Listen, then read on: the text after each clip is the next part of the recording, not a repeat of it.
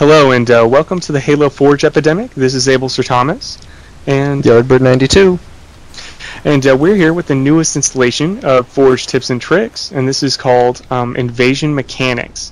Now here we're starting out here on Spire, and basically in Invasion Mechanics we're going to break down what makes invasion maps play like invasion maps, and we're going to help you forgers out there create maps that play much like matchmaking, that have that great invasion feel. Because Oakley's already showed you how to do aesthetics, he's already showed you some labels, so we're going to show you how to get that great feel down. Now, this episode is going to focus on fire teams, and actually, before I continue any further, I'd like to thank the Halo Wheelmen, because they're a great group of guys, and they definitely helped me and Yardbird with a lot of our ideals. And they also have a post here called Invasion Conceptualization that will be providing a link down below, and that'll help you understand some of the terminology we use in the video a little bit better, but you don't have to read it, just depends on how interested you are in the subject. Well, anyways, we're going to start here on fire teams. Now, first off, I feel that Invasion is best played with 12 players, 6 on 6. This allows you to have 3 fire teams with 2 players each, meaning you only have you and your spawn buddy. Now, when you do other numbers of players, the fire teams become uneven and unpredictable, and I don't enjoy that. Now, generally what you should have is a left team, a middle team, and a right fire team. This is present in all matchmaking and Invasion, and it's definitely one of the things that makes Invasion fun.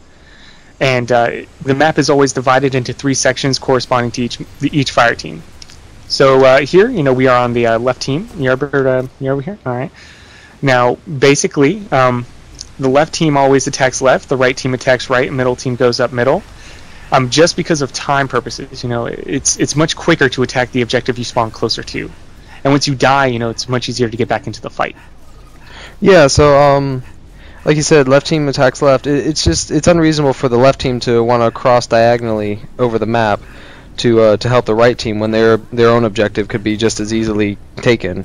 And that's when the middle team comes into play, because the middle team has the most neutral running distance to both objectives, just by virtue of being the middle team. They can make their choice on which side needs to be defended, which side needs help, or which side doesn't need help. They get to make that decision multiple times through their journey up to the objectives here. You could have crossed at the river to join either team at the start.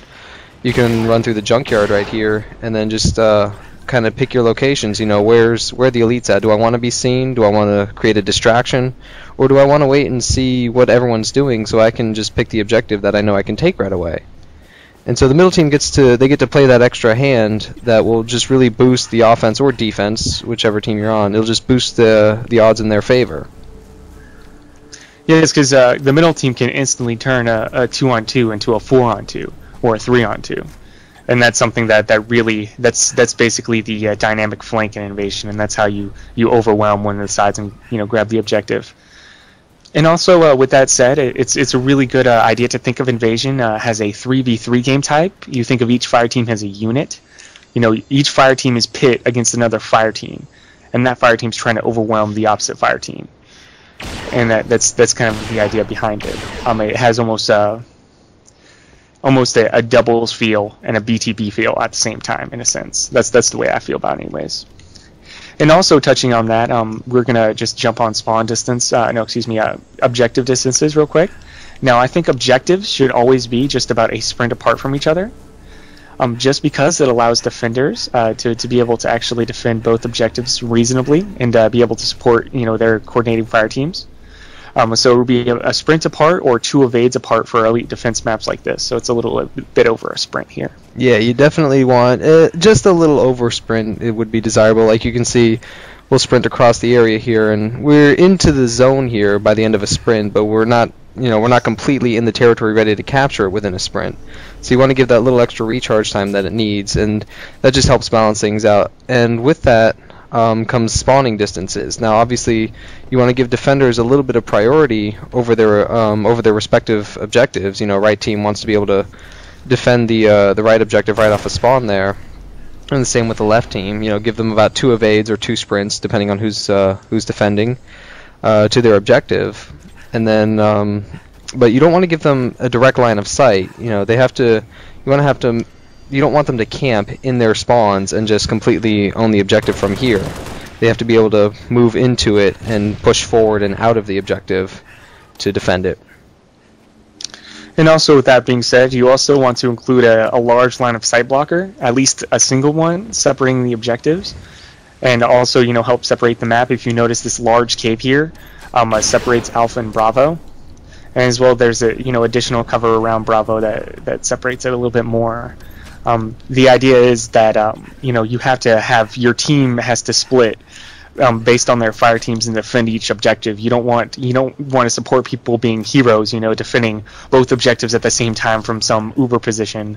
You want to have to force players to work together and you know, actually be able to coordinate together to let's say maybe 4 or 5 guys could be coming right, and you know, you have to shift the team accordingly to defend that objective. You don't want the Bravo guys to be able to sit over there and then shoot all the way over here. You know, that's just bad design. And also touching on that, me and Yardbird feel that the default invasion loadouts are the best for invasion, or at least the best starting point. You know, we feel that you want to design your map around the loadouts, and you know, unless it's the, you know, your last, it's the only thing you could do to possibly get the map to play, maybe change the loadouts then. Yeah, basically the issue is the default invasion loadouts, they work. They're very balanced between teams. You may not like this armor ability or this weapon placement, but everything balances itself out in the end. So you want to be able to make your map to complement those loadouts, and it just gives it a better chance of making it a matchmaking if it supports default. And not only that, but more players will be able to get the full concept of the map, because they won't have to download a custom game type. And you know, because a lot of players will download invasion maps and not the game type, and they'll play the map and they won't understand it and they'll never play it again. So if your map works with default invasion, it's just that much more likable by a larger player base. And with that, and you know, I think we've covered just about everything here in this video, don't you think, Yardbird? Yeah, I think we touched up pretty good on it. Basically, just remember to have each team support the side that they spawn on, and you don't want to promote crossing the map diagonally to capture an objective. You know, you spawn, you go forward, or if you're middle team, you can choose to break left or right at different points. And that's the most important thing about fire teams, is you want to split them up, but give them a chance to help each other if they need to. Yeah, and also here in the future, we're going to be creating an invasion testing and gamer tag that allow people to post their maps, you know, send their maps to us, and we'll be able to test them in custom lobbies. And you know, I think that'll be a lot of fun here. And also, we're going to be showing, you know, we're going to be spotlighting some of Bungie's maps, of course, and we're also going to be spotlighting some of our own, as well as some of other people's maps that we feel that do fit, you know, a lot of you know, that invasion feel, that matchmaking style invasion. And we'll also be spotlighting some of our failed maps just to show you what not to do in the future. And we're going to delve a lot deeper here on fire teams, as well as spawning mechanics, 3x3 theory, you know, lots of things you guys don't know about. So, you know, there's a lot more to come. So I hope you guys liked it, and, you know, I guess we're done now. Yep. Thanks for watching.